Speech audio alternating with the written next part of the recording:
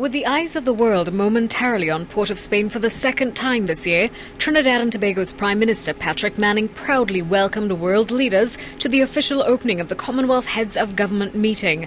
Pulling up in dark SUVs specially purchased by the state for this year's summits, the leaders arrived within minutes of each other. Security tight, arriving leaders were escorted up the stairs of the crown jewel of the Manning administration, the recently completed multi-million-dollar National Academy for the Performing Arts.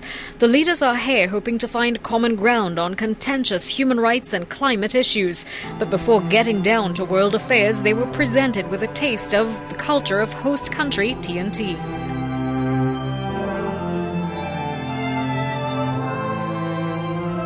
For the second time this year, mass maker Brian McFarlane was awarded the multi-million-dollar contract to stage this event.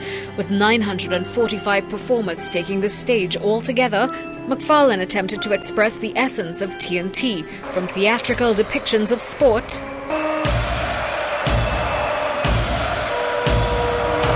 to dramatic representations of the energy sector,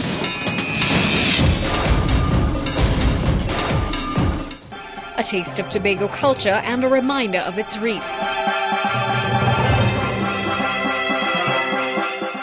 The number of big-name performing artists for this event was somewhat downsized from the April summit. Denise Plummer, Shadow and Drupati with a more provocative display.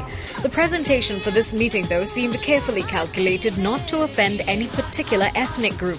Following criticisms in April that segments of the local population were not well represented, McFarlane's inclusion of East Indian culture was pointed, as was his reference to the Chinese, African, Middle Eastern and Spanish cultures. There's again little way to tell what Commonwealth leaders really thought about this display. Single-feed pool footage showing only the performers, not the reactions of the leaders they were here to impress.